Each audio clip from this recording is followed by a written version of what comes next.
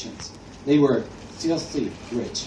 In German, they would say steinreich, stone rich, because only the wealthiest people could afford to build houses of stone and brick. All the less well-to-do people build their houses of wood, or a combination of wood and bricks. You know, the wooden frame, they have timbered houses, and Regensburg is full with both. And the reason why, tomorrow we'll have the chance to walk by these 14th, 15th century old timber frame houses and stone houses, while walking down these cobblestone narrow alleyways, is that is something that was a misfortune for locals back in the late 15th century, early 16th century. Until then, the town flourished. They were really rich, and then something happened on the lower sections of the Danube. Namely, in the 1400s, the Ottoman Empire started its advances, first on the Balkans, occupying the Balkans, cutting off communication on the lower stretches of the Danube, therefore cutting off supply routes as well. So these wealthy merchants of Regensburg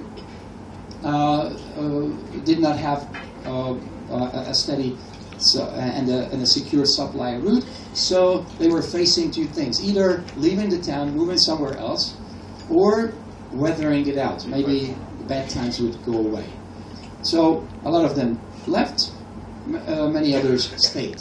And those who stayed bet on the wrong horse, because they couldn't weather it out. They went down. And lucky for us, it's lucky for us, ladies and gentlemen, 21st century tourists, because in a town where when people are impoverished and they have no money to make any improvement on the town, or let alone building brand new buildings, they just keep living in the old ones. And they don't even bother remodeling them. You know, fashions come and go, and then their houses stay the same. So when you visit Regensburg tomorrow, you will have this feeling, at least that's what I had, okay? Maybe you will have a different one, but whenever I'm in Regensburg, I always have this feeling that I'm walking in a city that was frozen back in the 16th century. And it has a lot of interesting things. The entire historic city center is a UNESCO World Cultural Heritage Site.